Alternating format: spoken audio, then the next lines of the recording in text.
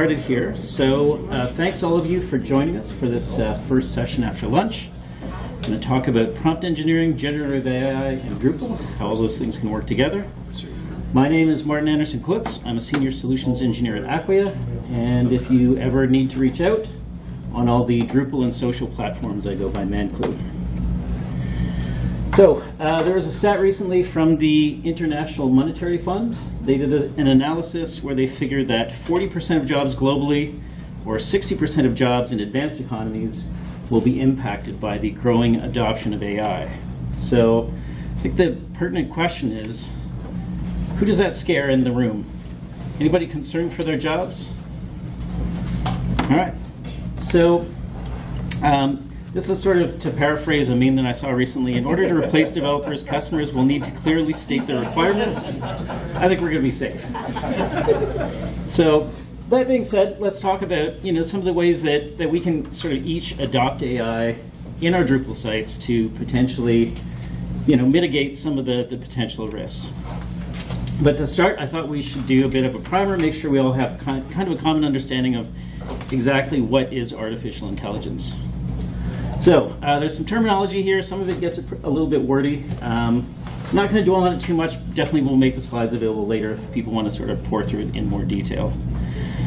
Simply put, artificial intelligence is a field in computer science that studies intelligent machines mimicking human responses or automating sophisticated behavior. So it's really about starting to create more and more sophisticated artificial machines to mimic human behavior.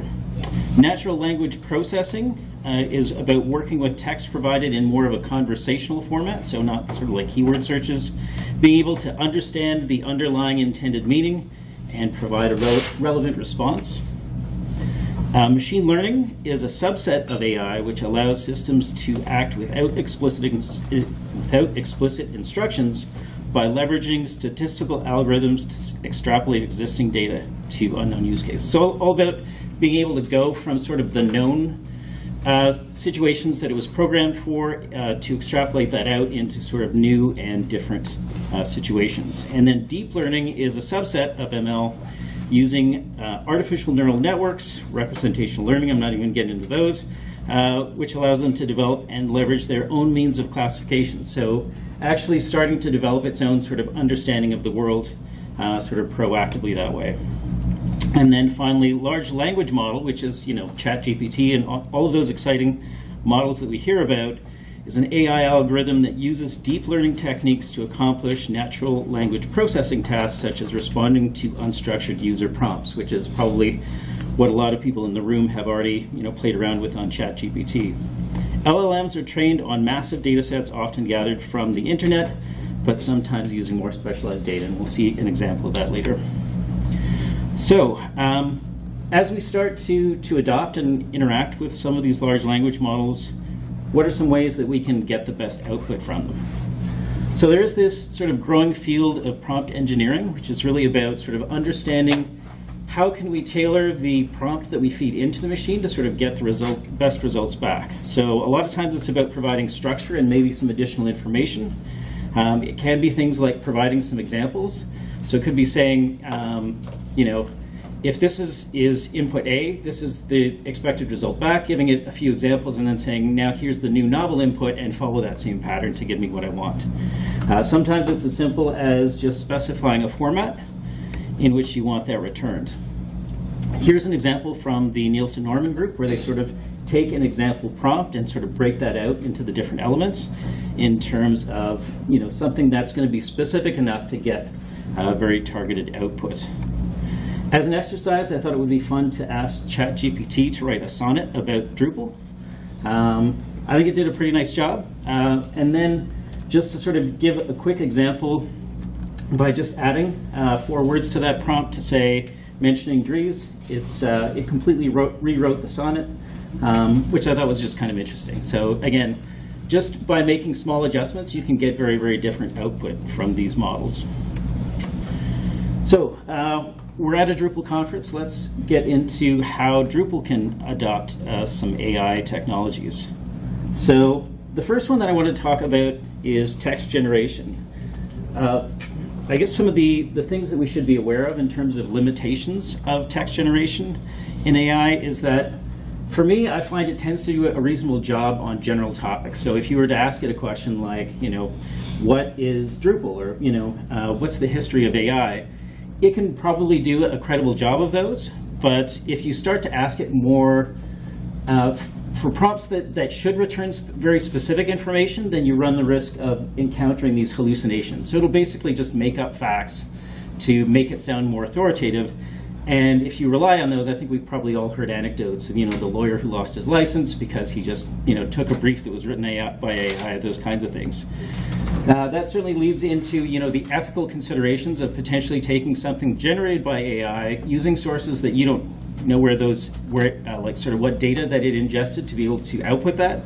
And then if you pass that off as your own, there's definitely ways that can get you into some hot water. And then as of today, there's still some limitations on the recency of data that it's working with. So last time I heard, ChatGPT was around 18 months. So if you're asking about something that happened 6 months ago, it's probably not going to be able to give you much good output on that. So those are some of the limitations, and I think that's actually the other side of prompt engineering, is really just understanding what are the limitations in terms of what it's going to be able to give you. AI text augmentation is, to me, a much more useful way of using AI in Drupal. So rather than saying, have AI create an article for me, maybe you're going to get your author to write the article, but then have AI suggest a title or suggest some meta tags or summarize it.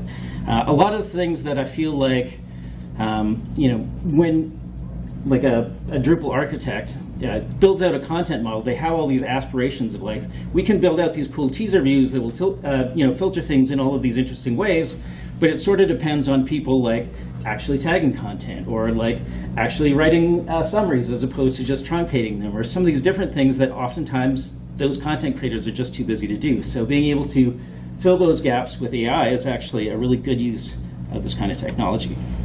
So I'm going to talk about a couple of modules that you can use for this. So the first one being OpenAI. It's probably the one, if anybody use OpenAI module? Yeah, quite a few. So this is definitely the most popular, I would say, right now of the existing AI modules for Drupal. Obviously works specifically with OpenAI and its APIs. It has CK editor options to do things like generate content, change style, and more.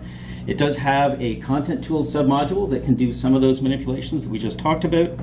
One of the things that I think is great about the module is it's super easy to set up. So once you install it, you put in your API key from OpenAI, and then you just enable submodules, install submodules for any of the features that you want. One caveat is that it does require Drupal 10, so if you're still running like Drupal 9, this is not going to be a solution for you.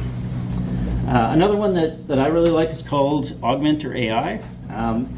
It actually works with multiple large language models, so if you have needs that go beyond ChatGPT, this can be a good option. It also defines what it calls augmenters as configuration entities. So basically you build out the ways that you want to interact with those models, and that actually becomes part of your site configuration. And you can optionally include some prompt structure elements, and we'll see an example of that in a couple of minutes. So last thing, this also works with Drupal 9. So again, if you haven't yet made the leap to Drupal 10, even though you should, this can be an option for you. So let's get into a demo and actually see some of these tools firsthand. So you can see here in the WYSIWYG toolbar, we've got a couple of options. Both the OpenAI and the Augmenter module are installed. So let's start with the OpenAI version. So it's really like your ChatGPT prompt. So we could say, write an article about the Drupal CMS. And you can see it's going to generate all that text for us. Again, for general topics like this, it's probably going to do a perfectly fine job. Now let's see how the Augmenter module is a little bit different. So we could use it for the same kind of very general things. So let's go ahead and say, actually, just something very simple. CMS, and I've actually set up a couple of those augmenters to do very specific things. So we could do something like, say, make an article about whatever text I have selected, and we're going to see it's going to go ahead and generate that out.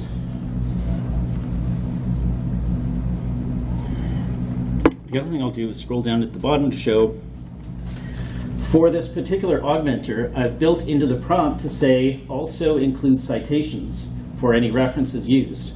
That's actually a tip when you're generating content with AI, because it can sort of help to mitigate some of those hallucinations you can end up with. And then it also becomes a fairly easy way, if you click through those links and it's sort of like, is actually A, existing, and then B, relevant to wherever it was cited, then that can help to sort of give you an opportunity to at least validate some of the content that's been generated. So in this case, I'm just going to copy this to use later, and then also show, in this case, I've also set up another augmenter that whatever I pass in as the subject, it's going to generate a Shakespearean sonnet about that. So probably not something that's going to be super practical in day-to-day use, but there's lots of different sort of, you know, structures and formats that you could do the same kind of thing for.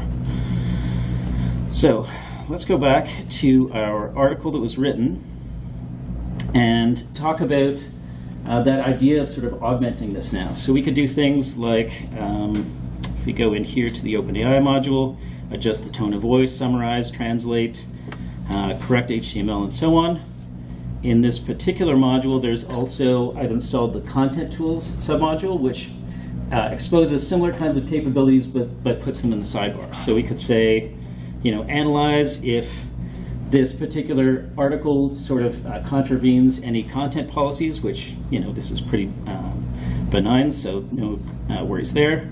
We could adjust the tone, so let's copy that and say, explain it to me like I'm 5. And there you have it. It's like having a secret weapon to make your website look professional and cool. So, I mean, obviously, there's lots of different ways. You might want to make it sound more professional, different things like that. So, can be really useful. Same idea for, you know, summarizing it. Let's actually look at an example of suggesting a title. So one thing you might notice with all of these, it's going to do a pretty nice job of actually generating that content for you. But as of today, it's sort of a manual process for your content author to sort of like, you know, select it, copy and paste it into whatever field they would ultimately put that in. So now contrast that with the way the Augmenter AI module was designed. So when you integrate it into your forms, you actually create new fields where you basically build a widget that's going to incorporate a chosen augmenter, and then you have ways to configure how you want it to sort of parse the output. So as an example, I've made one here that is going to suggest 5 different titles, and then when you choose one, it automatically puts that directly in the title field. So to me, from a content creator sort of experience, that's way ahead of sort of, you know, expecting them to go to some other place that's down in the sidebar. You know, once they get the result, copy and paste it back in, and so on. And it's a similar example. We can look at suggesting taxonomy. So we can see here it's got some suggestions. But if we look at the way the Augmenter tags widget works, it does a pretty nice job of actually making these interactive elements. So we can say, let's just grab a couple of different ones, and then as we choose them, it's going to put those directly into the tags field. So again, to me that feels like a much nicer experience for your content authors. So the last thing that I wanted to do here is actually go into the augmenters to give you a bit of a sense of what the configurations can look like for some of these. So we've already seen how the article and the sonnet work, but here's an example of how you would structure that prompt. And you can see you're sort of effectively building in some of that prompt engineering as a site builder so that your content authors aren't required to have that same kind of technical knowledge. In the same way, let's go back. If we look at how the title options is structured. In this case, it's got a couple of different messages. So again, you can build multiple if you want to do things like provide additional context. That again, some of those richer ideas are around prompt engineering. And in this case, we're saying, telling the model to provide 5 different title suggestions, and then within the widget, we're parsing those out to drop into that drop-down widget. So that's hopefully illustrates some of the differences between the OpenAI module and the Augmenter AI. Any questions maybe before we move on? Yes. So you're configuring your Augmenter things almost like content fields that you're defining, and then do you assign them to different content types, or how do they show up? Yeah, exactly. So if I go into content types article and go manage fields, you can see them listed there. There's, in terms of this part of the field configuration, not much to them. Most of what you're going to do here is in the manage form display. So if I open this up for suggested title, you're going to set sort of where it's taking the text from, where it's going to put it into. If there's more than one response key, then you can sort of change that, but usually the default, in my experience, is good. And then you can set, so again, having those different augmenters defined, you can choose which one you want to use for a particular widget, control sort of the label. In this case, it uses a regex pattern, which everybody loves. And that becomes a fairly sophisticated way that you can extract out whatever information it is that you want from the AI result. All right. Is there another question? Yeah. Do you have a choice in which engine or model to use? Yeah, absolutely. So the Question for the recording. thank you. So the question was, do you have a choice on which engine to use? And so essentially the choice on which kind of like large language model, as an example, that you're connecting with, that would be part of the augmenter configuration. And then as part of the widget configuration, you choose which augmenter. So that's how you sort of connect those back to whatever large language model you want to provide the result. And how do you know which? Is there some place you can go to understand what large language models do? So let me just go back here. Services. Enter. So this, when you list the augmenters, it says which type of augmenter it is, and that basically, is going to tell you which large language model it's for. But you could also develop a naming convention if that would help in terms of that as well. Are there like submodules or something for each different engine that's supported, or how does that work? They're actually completely separate modules. And then if there was one that you wanted to connect to that didn't have an existing one, then it's not typically a lot of code to be able to do that. Okay. Yeah. All right. There's one other Drupal module that I wanted to mention here. Oh, actually, let's start with maybe a high-level comparison then of OpenAI and Augmenter. So, another question? You don't mind. Did you do any custom code for that example you just showed, or was that all configured within the? Did you have to fix anything? Or? So the question was there any custom code in the previous demo, or was it all configuration? So that was all configuration. I think I ended up playing around with the regex a little bit because, reasons. But yeah, all configuration. So at a high level then, OpenAI, as we talked about, very easy to set up. It does have lots of submodules. So different capabilities in terms of like if you want to play around with Dolly for image generation or just do queries within the back end, it has lots of different ways to sort of try out all of the different things that OpenAI makes available. Also, because it's fairly targeted, I do find the maintainers are really good about updating it. So as an example, if OpenAI, I think when they released the ChatGPT 4 APIs, pretty quickly afterwards, OpenAI had an updated version to reflect that. Augmenter AI, as we've seen, is very configurable. You can support multiple large language models, and I like the fact that you can sort of build in the prompt engineering so that it becomes very, very easy for your content creators to get some potentially very sophisticated results. One other module we should probably mention is more recent. It's called AI Interpolator. This one really doesn't provide any sort of widgets or anything for content creators. It's really meant to be more of a pure back-end tool. So you can say, as an example, if you were using AI Interpolator in our previous example, you might not even show the tags field to the author and then have that automatically populated once the content was submitted.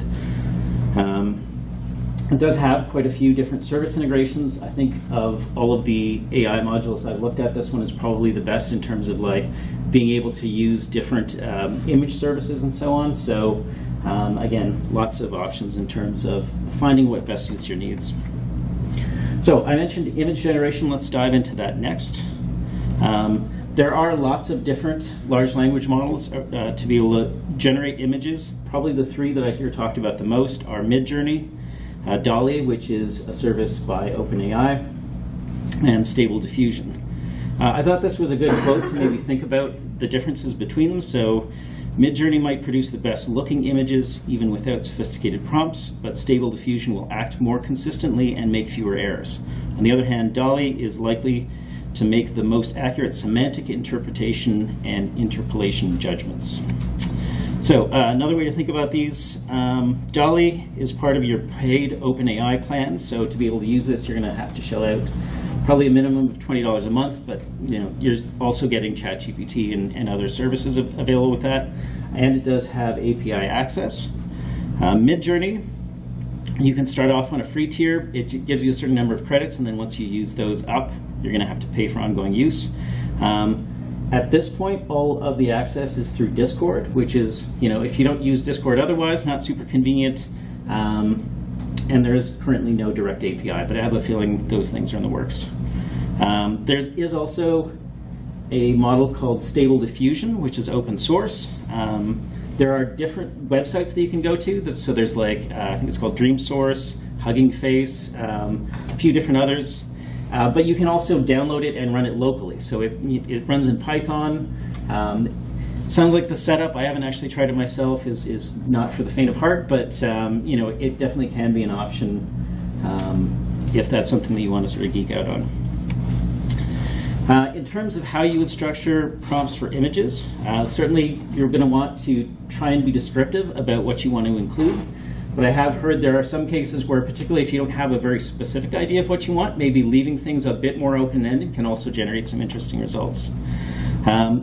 You can also add some additional elements like what resolution of output you want, if there's a style or artist that you want to emulate, if there's tone or lighting considerations in terms of what you want it to look like.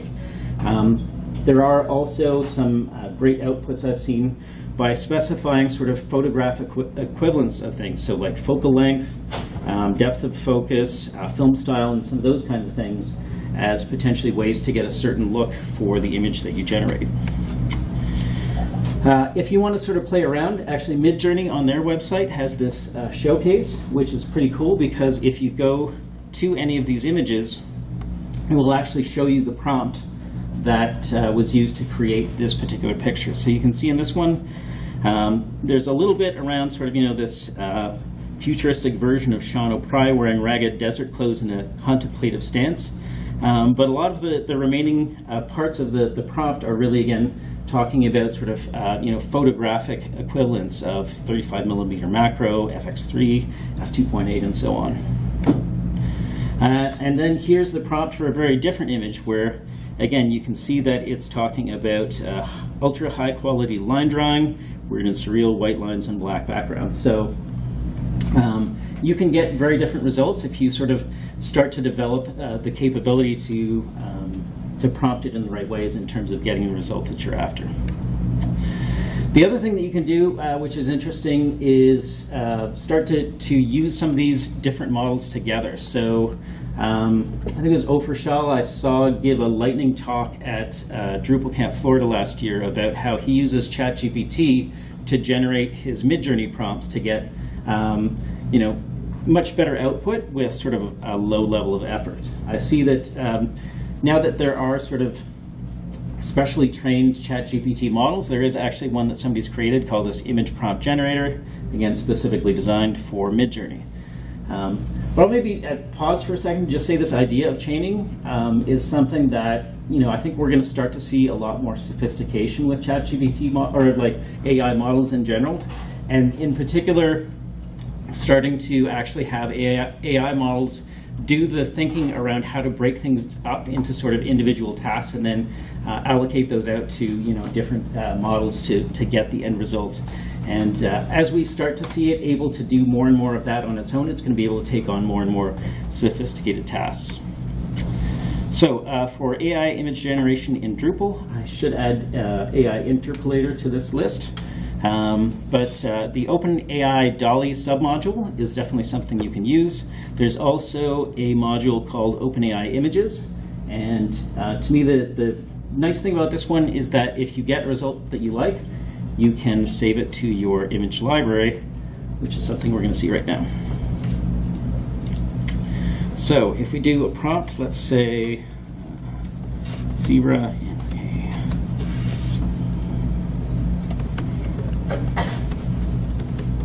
a... So this one is fairly simple.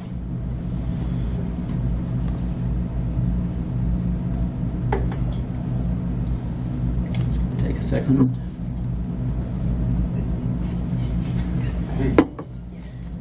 So this is again using the DALL-E model. If we wanted to, actually let's change it up a little, adjust our prompt to say in a studio style. So again, passing it a little bit of information in terms of the style that we wanted to use.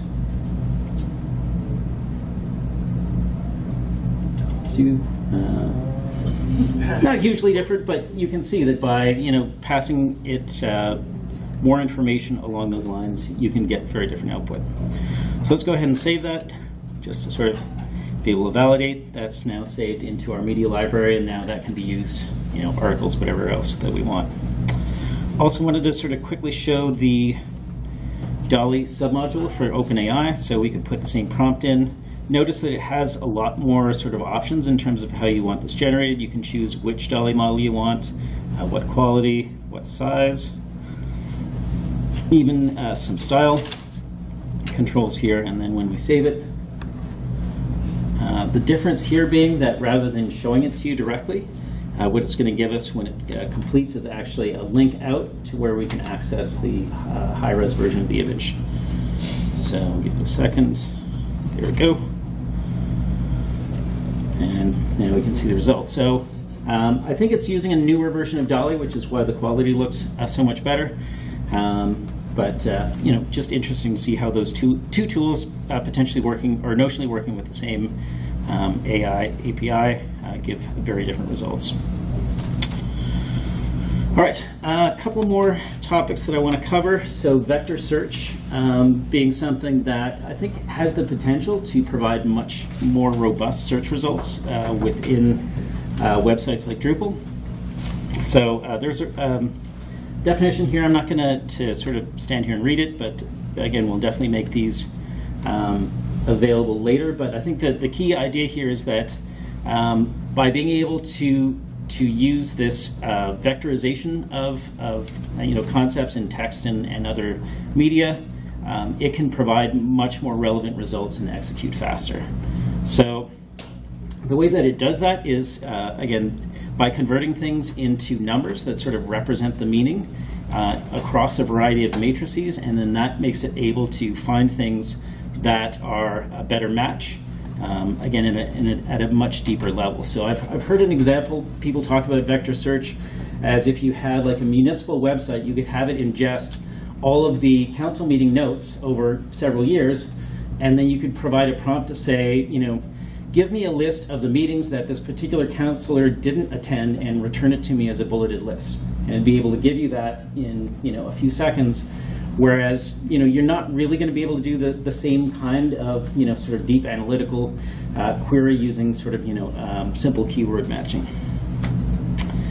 Here's a bit of a simple version of how the vectorization kind of works. So the idea of, in this case, just 3 dimensions, plotting out some of these different concepts, and then the vectors being how sort of these different things are connected together.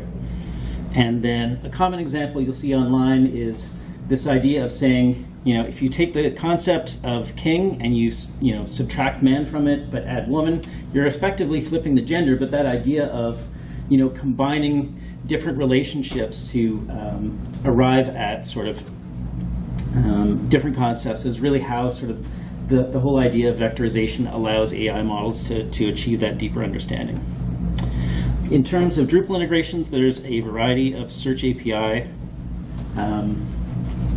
modules that you can use. A lot of these connect to different third-party services, Pinecone probably being one of the best known. OpenAI embeddings being a submodule, again, of the OpenAI module. There is also a module called Search API AI, which works with Pinecone and OpenAI.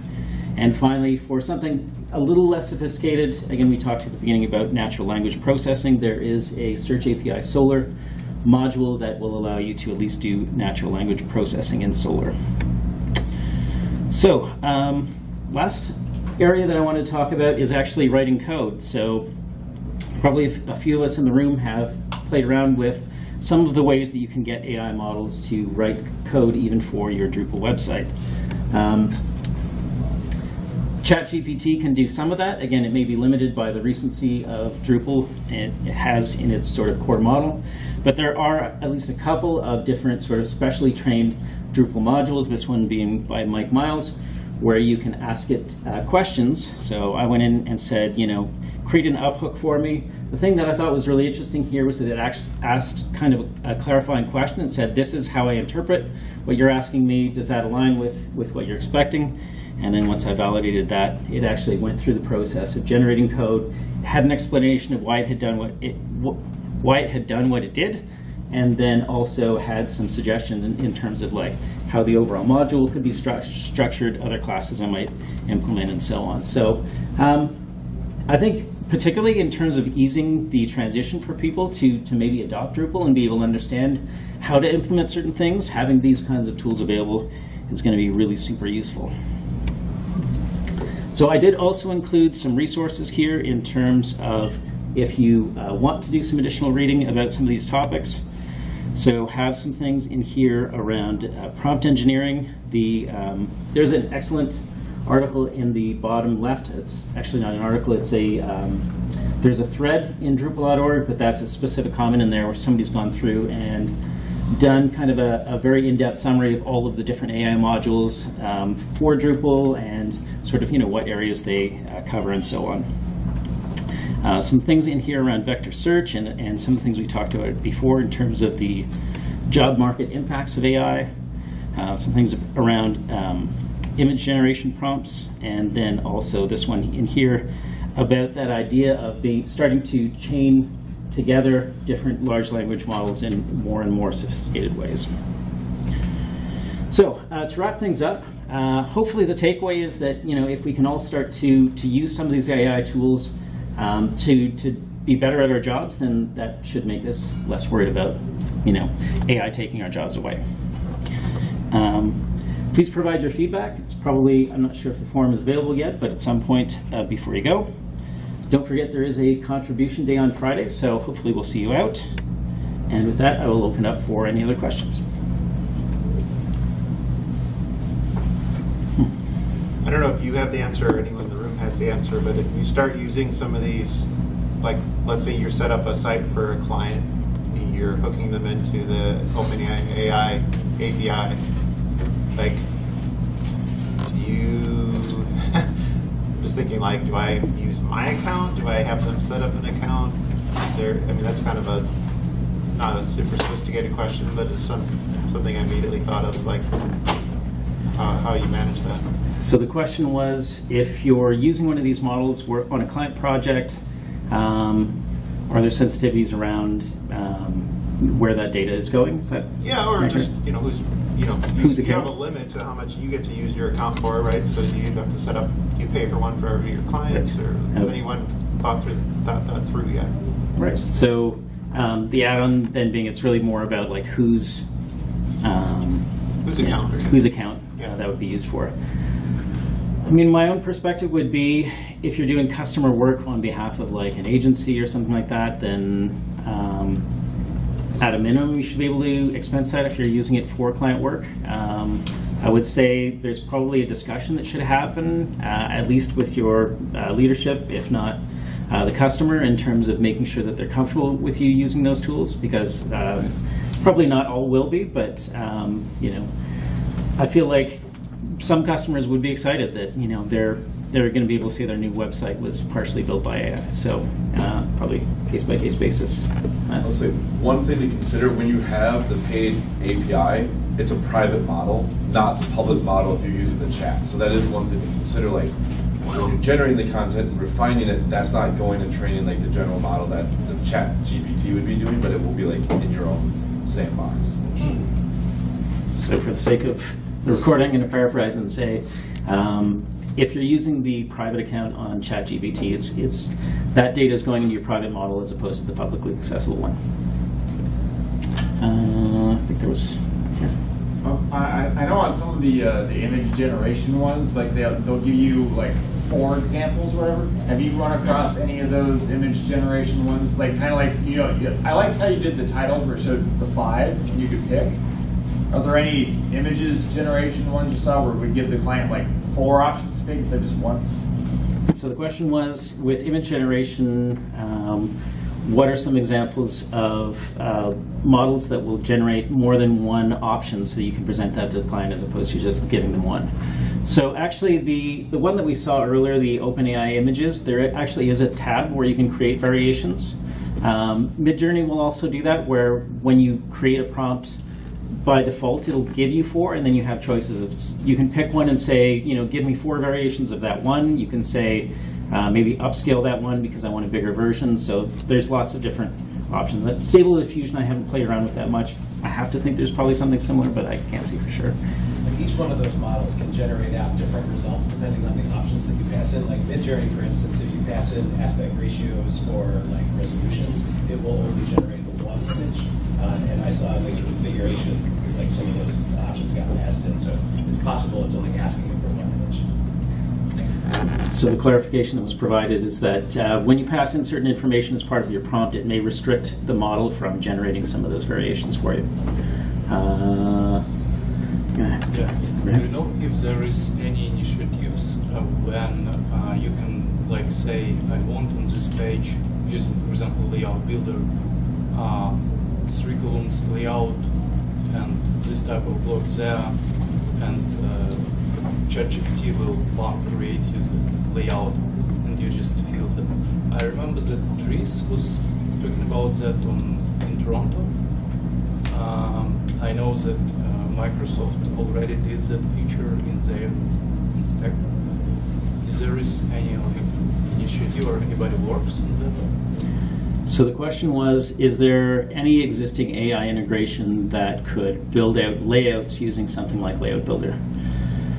So I'm not aware of anything that's sort of as Drupal specific as Layout Builder. I recall hearing about a third-party service that sort of built out layouts kind of more for like scaffolding websites that had some AI capabilities. And there was actually at Evolve Drupal in Ottawa a presentation about how one agency was basically generating demo websites by using ChatGPT to create the overall structure, and then putting the result of that into that tool that would sort of create AI-based layouts with content, and that way it can be very sort of customer specific. So nothing Drupal specific that I'm aware of at this point, but maybe somebody in the room will get inspired and build it for us. So yes. Do you know if there are any initiatives to have AI write Drupal documentation, since we as a community are so bad at writing it? So the question is, are there any initiatives to auto-generate, or not maybe auto-generate, but have AI generate Drupal documentation, since the community doesn't seem to have a lot of enthusiasm for it? I wish I did, but I feel like, I mean, when you look at some of the ways in which things like the Drupal model that we saw, the Drupal Droid, can explain code, maybe that's an avenue to explore for sure. Benji? Sort of a similar question. Could you suggest a prompt to read the comments on the Drupal.org issue and suggest updates that should be made to the summary. So the question was, is there a prompt that we could use to effectively automate the work of updating an issue summary when a thread has several hundred comments, as we've all seen multiple times? I don't know of that prompt, but it would be an interesting exercise, and it's entirely possible that that would be a much easier way to do it. Although, that being said, I also feel like having that type of issue as a way for people to get their feet wet with contribution is probably not a terrible thing either. So, yes, in the corner. I wanted to comment on this question. I'm sure the ChatGPT can generate you the summary, but somebody needs to make a decision on this long list. Somebody needs to say, decision is that out of the summary, this what goes. And if ChatGPT is making this decision, or Drupal person is making this decision, how to update? So the comment on the previous question is that oftentimes the process of updating the issue summary is actually also a process of deciding on, which of the potential routes that have been discussed should really be reflected in the ultimate issue summary, and that giving AI the power to make those decisions is potentially a fraud path, let's say. Could you make a prompt that could summarize questions and comments that happen off mic when we talk like that?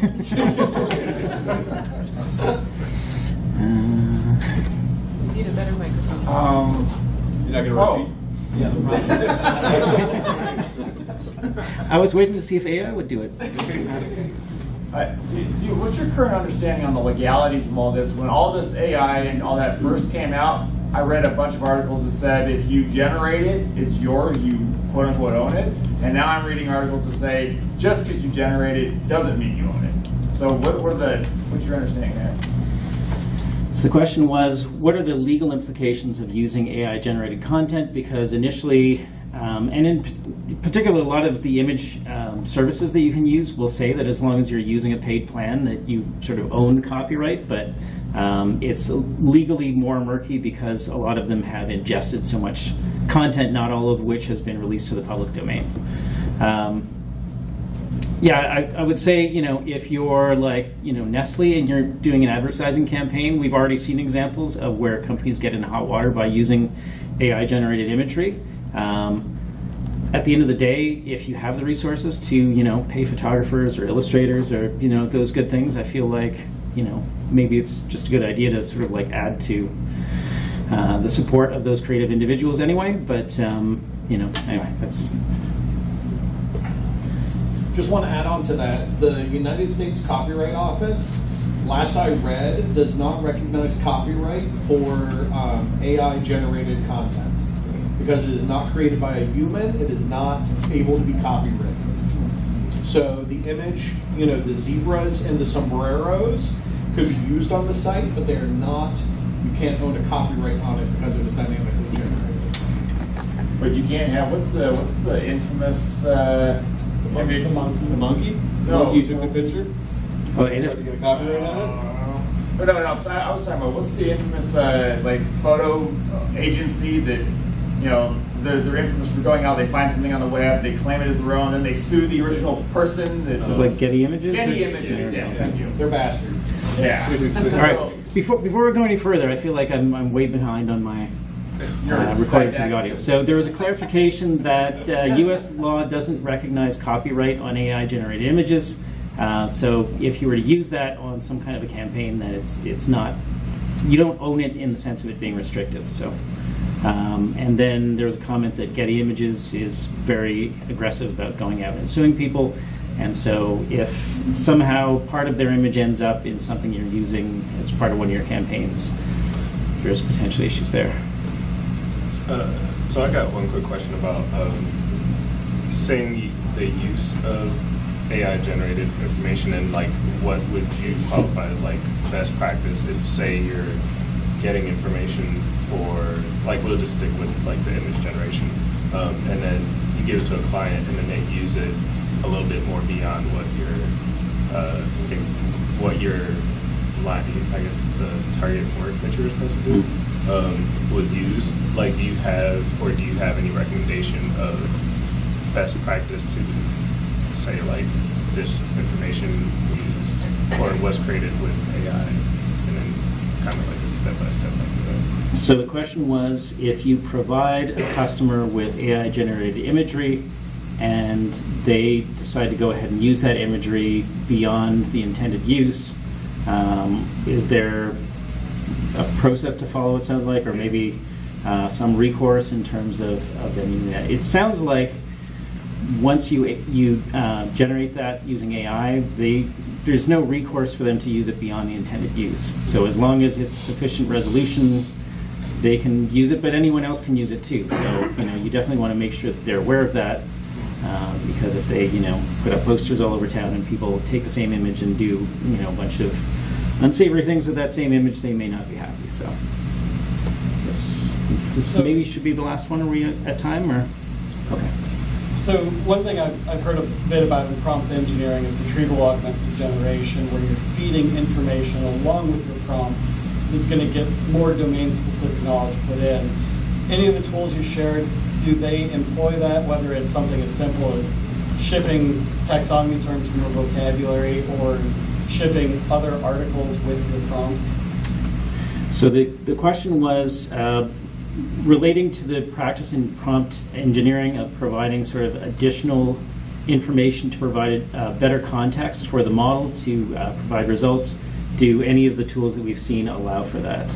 So I would certainly say if you think about something like the augmented AI, where you define that and you can add different things to the prompt, you certainly have the opportunity to do that. It's just it would be fairly narrow. It might even be bordering on single use, but maybe if there's, let's say you're working on, I don't want to say a law blog, but just as an example, something that's very topic specific, you could provide context so that people creating content that relates to that topic would at least have some level of additional information that might help to create better responses. All right, I think that's time. Thanks, everyone.